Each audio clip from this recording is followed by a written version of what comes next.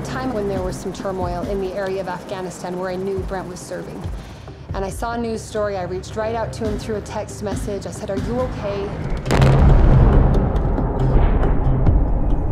He said that he was fine, but that several men he knew had been killed. And that was the closest to home it felt. But even in that moment, I didn't think, well, what if it's your turn next? On our second date, Brent and I were driving, and it was just a 45-minute drive in the car, and that's where we really started to get to know each other. One of the first things he mentioned was that he wanted to join the military. I'll never forget that moment. My stomach hit the floor, and I was really caught off guard by how caught off guard I was. Why do I care if this kid from Arizona wants to join the Army? All of our conversations and dreams about the future involved that desire to serve in the military, that shared commitment again to this country. We'd been dating about 2 weeks when I had the thought pop into my mind completely out of nowhere that said, if Brent Taylor were to ask me to marry him, I would say yes. And I reacted just like that, and I thought, oh my goodness, I don't even know this man. Like, that's terrible. You can't get married that quickly. We ended up dating 9 months, but we just both knew. Early on in our marriage, right after we found out we were expecting our first baby, Brent learned of a possible deployment. Newly pregnant, we just spent a year apart for his basic training and other initial training with the military. And it was in that moment, I'll never forget that long, long night in December of 2004 when we stayed up all night talking about what if. In that moment, I remember both of us being very emotional, very reflective, very prayerful, and very tearful. But by the time the sun rose that morning, we had decided yes. He would go where he needed to go to serve our country. We would answer that call without fear, without hesitation. And I can honestly say it's the only time we really ever had those what if conversations. Service is what leadership is all about. And today I'm announcing that I will be deploying to Afghanistan to continue my service as a member of the Army National Guard.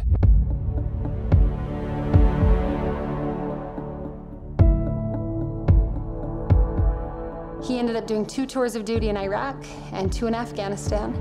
In the middle of that, we had 7 children, and he ran for public office in my hometown.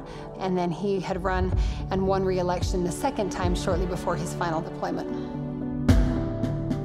Right before he left, I looked him right in the eye, and I told him, I can't do this if you don't come back. I can't explain to these kids and our family why you chose to leave. I just can't do this. Are you coming back? And he looked right at me with that know-it-all grin that he always had.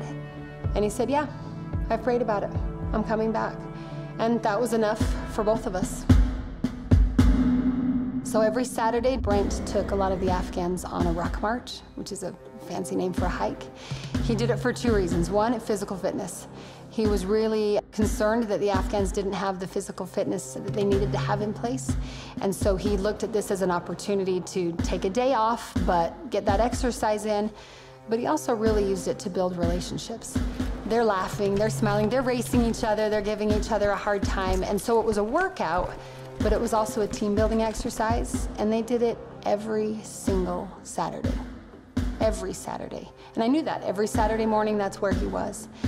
And so that morning, I got a phone call, first thing in the morning, from my mother, who was home with my children. And she said that there were 2 Army officers at my house in full dress uniform, and they were asking to speak face to face with me. And, you know, that can only mean one thing. I remember they read whatever script it is they read. On behalf of the Department of the Army, we regret to inform you, ... And I remember the first words out of my mouth were, they killed him on a hike. This man's been deployed to combat zones 4 times. He survived the Taliban, Al-Qaeda, all kinds of really high-level advising with top-level officials. He'd been there 4 different times, and they killed him on a hike. We certainly didn't see that coming. At first, the grief was really scary, and the anxiety would consume me far more than the grief. And I'd be so afraid that I would always feel that way. I would never get through this. I would never be happy again. I would never be able to breathe or look ahead. And that anxiety is crippling. But some of the hardest parts of grief for me are the little things that catch me off guard. A song on the radio, a rose growing in the garden, and it made me so mad. It was the first spring right after he had died, and that rosebud came back to life. And I was so angry because Brent wasn't here to see it. And it wasn't just the one spring he wouldn't see that rosebud bloom. I knew that year after year after year, it's almost as if Mother Nature would mock me and come back to life, and he would remain dead. I will admit I have not found myself asking why Brent Taylor had to die at age 39. I have found myself asking every single day, how are we going to do this? And I think that's sometimes the most frustrated I get is when I'm overwhelmed with my kids. And I find myself talking half to God and half to Brent, just saying, where are you? I can't do this alone. I told you I couldn't do this alone. I can't raise 4 boys and 3 girls, and I've got teenagers, and he never knew teenagers. I joked a lot that he was deployed through a lot of the diaper days, and he died right as we got our first teenager. That's really unfair. That's a lot of weight on a mom to say, go raise 7 kids in today's crazy world. So my greatest frustrations come when I feel the weight of just how much responsibility there is in raising a family and keeping my head up and trying to make ends meet and get everything done on the to-do list of mortality. And I'll find myself very frustrated saying, where are you? Why aren't you here? I can't do this. And inevitably, every time I get to that place, I'll find some kind of tender mercy. Whether it's a thought in my mind, a text from a friend, a knock on the door,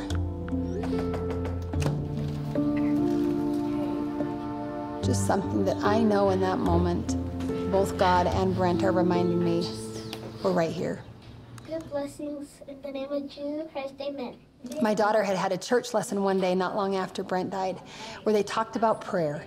And isn't it beautiful we can pray to God, and God will answer our prayers. How to pray? Who taught you how to pray? And she said, I prayed every day for God to keep Dad safe. And her question, of course, was, so what do you say about prayer? And it would have been easy to try to explain around that. And instead, I just told her, isn't that true? Sometimes we don't get the answer to the prayers we need. And I think the kids need to hear that. I think they need to realize it is unfair. They need to know that life is going to have ups and downs that are out of our control. And that's part of the plan. And that doesn't mean God's not there. And it doesn't mean he's not listening. But it means we might need to trust him and his ways and still hang in there and have hope that it will work out. I don't really love when people say, oh, God needed a hero, or it was his time to go. And while I understand the sentiment behind that, I completely disagree.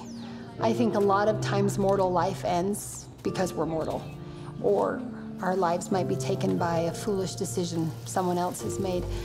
I don't view God as short-handed on the other side.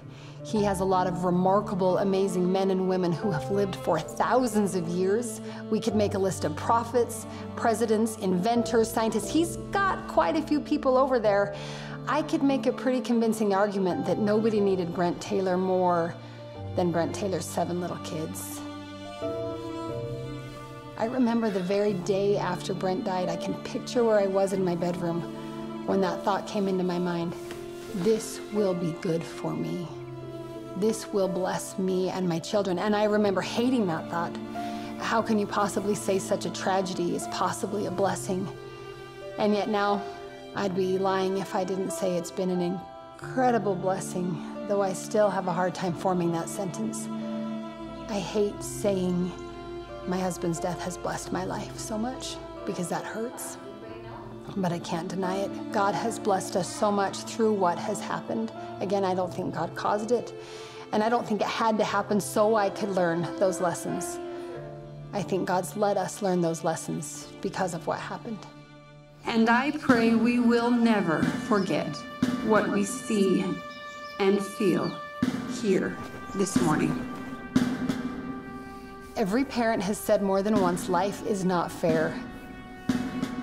In some of my darkest moments, some of my deepest anguish, I've come to believe that life is incredibly unfair in our favor.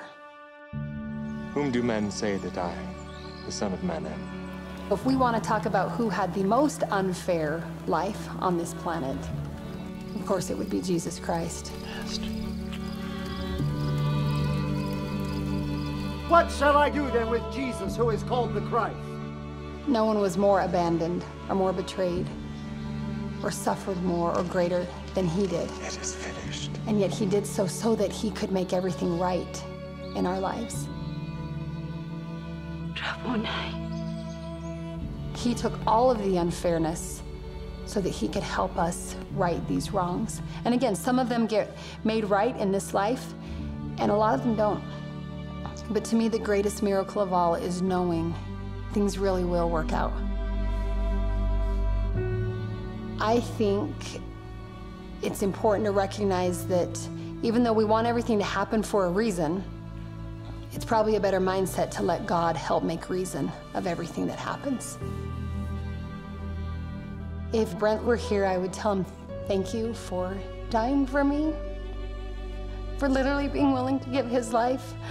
I look at him and Jesus Christ as two amazing gifts in my life. The Savior, clearly, who gave his life for all of us to overcome death and sin through his infinite atonement. But over the last 3 years, I've come to know him in a very intimate way.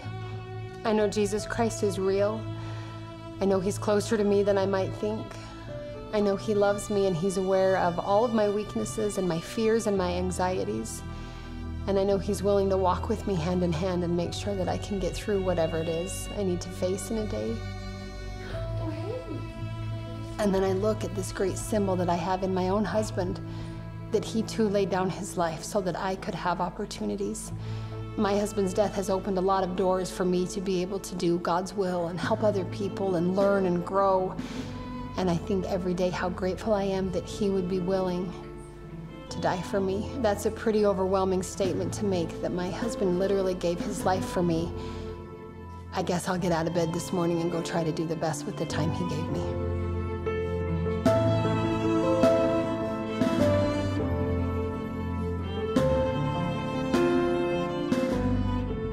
We in mortal life live a lot with or as our thought. We can be here or there. We can be happy or sad. We can be heartbroken or hopeful. And I think I'm learning how to use the word and. I can remember and love and miss the past and be optimistic about the future. I can be heartbroken and happy in the same breath. I can be devastated and determined to keep going all at once.